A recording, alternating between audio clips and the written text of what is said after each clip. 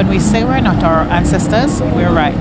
Because when they told the colonizers that enough was enough, they meant it. The Morant Bay Rebellion of 1865, when the black majority rose up against the planter class and the elites of Jamaica, sparked such a brutal suppression that historians believe that it influenced the future of policing in the former colonies. Now, what could have possibly caused a mob of black protesters to surround the Morant Bay courthouse filled with white planters and magistrates, light the courthouse ablaze, and hack to death anyone who tried to escape?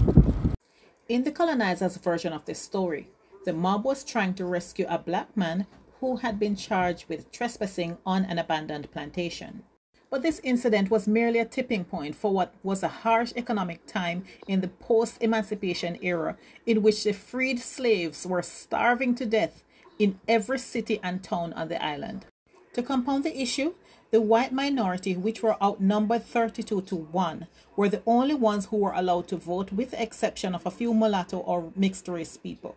If blacks wanted to participate in the voting process, they had to pay a large voting fee, and most of them couldn't afford it. So of course the House of Assembly was almost exclusively white, and they passed trespassing laws that made it illegal for the freed slaves to work on the plantations to feed themselves and their families.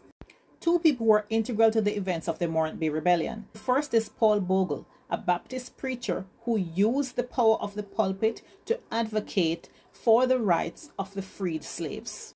The second was George William Gordon, the wealthy son of a white planter and a slave woman who himself was a slave until the age of 10. Gordon was elected to the House of Assembly earlier that year, and he used his position to become a strong advocate for the impoverished blacks across the island, much to the chagrin of his white colleagues.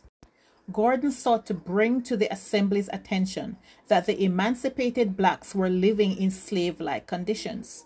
Hospitals were being neglected, and people were literally starving to death on the floors of the poorhouses. Even the dead would go unburied for days.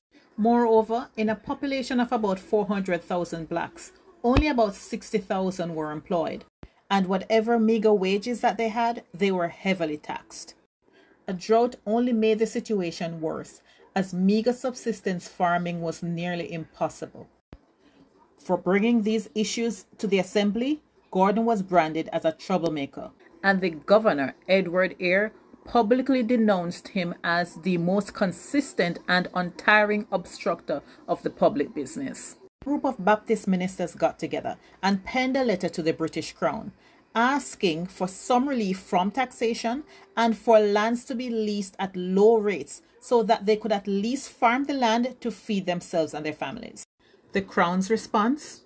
The prosperity of the laboring class depends upon their working for wages steadily and continuously, at times when their labor is wanted and for so long as it is wanted. So to paraphrase, if y'all weren't lazy peasants, you wouldn't be hungry. Governor Eyre loved this response from the Queen so much that he made 50,000 copies and distributed it across the island. All this set the stage for what would happen next. On October 7, 1965, a poor black man was being tried in the Morant Bay courthouse for trespassing on an abandoned plantation. A group of blacks from the village of Stonygut marched to the Morant Bay courthouse armed with machetes and other weapons. When the police attempted to arrest one of them, they allegedly attacked the police and freed the man from custody. The magistrates then ordered that 28 people be rounded up, so the police went into Stonygut to arrest these 28 people. But they were met and surrounded by hundreds of black men who handcuffed the police and took the situation under control. Paul Bogle wrote to Governor Eyre explaining that the people were defending themselves against an outrageous assault by the police. But things came to a head on October 11 when about 500 blacks marched into Morant Bay armed with cutlasses, sharpened sticks, and even old guns. There they met a hastily put together militia, and after a little bickering, the order was given to fire on the mob. About 7 mob members were killed before the militia had to retreat into the courthouse, which the mob then set ablaze. Inside were the magistrates and local government leaders who were responsible for the mistreatment of blacks over many years. A few of them escaped through the side windows, but most tried to run through the mob, where they were set upon and killed. The rebellion eventually spread to a few nearby plantations, and less than 100 whites were killed. But the reaction of Governor Eyre was swift as it was brutal. Hundreds of blacks, most of whom were innocent bystanders, were rounded up and executed by firing squad and hanging. One text quotes a soldier as saying, "We slaughtered all before us, man or woman or child." They were strung up in the burnt archway of the Morant Bay courthouse as a warning to any future troublemakers. In the end, about 439 blacks were executed. Among them was Paul Bogle, who was seen as the leader of the rebellion.